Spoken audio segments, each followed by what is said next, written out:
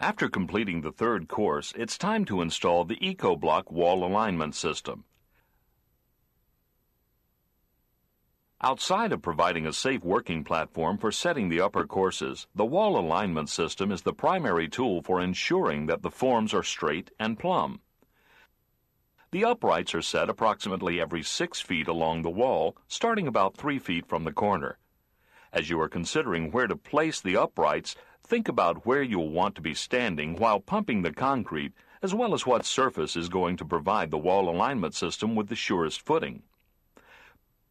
The EcoBlock wall alignment system from ICF Support is a new third-generation design based on the practical requirements of field use. It is built from hot-dipped galvanized steel and is OSHA and CSA compliant. There are 4 major components: the upright rail or strongback, the scaffolding bracket, the guardrail bracket, and the kicker. The upright rail has a telescoping extension that enables the unit to be built in configurations from 8 feet to 11 feet 6 inches tall, enough for 12-foot walls. The safest and easiest way to set up the wall alignment system is to mount the scaffolding bracket while the unit is on the ground.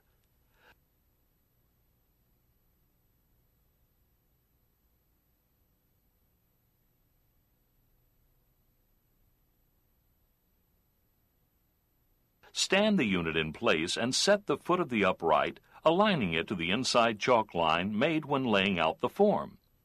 The foot is usually set with either nails or Tapcons.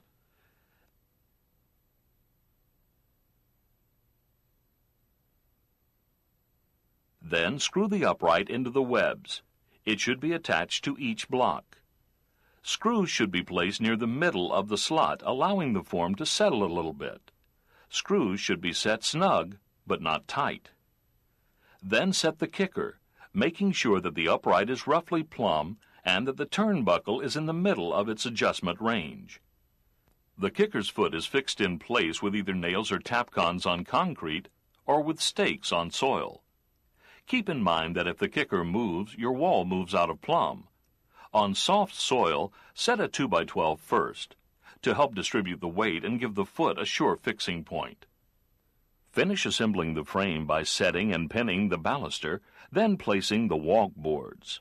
The balusters have brackets for 2x4 handrails. If the walk boards are 8 feet or more off the ground, OSHA requires the use of handrails and toe boards.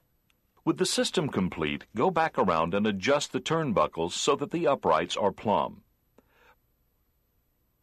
For low forms like foundations and grade beams, lumber bracing is generally used to align the form, but the working principles are the same as for the full wall alignment system. A vertical 2x4 is screwed to the webs about every 6 feet, starting near the corner. The base of the vertical is then held solidly to the line. It can be driven into the soil, attached to the footer, or braced against the side of the ditch.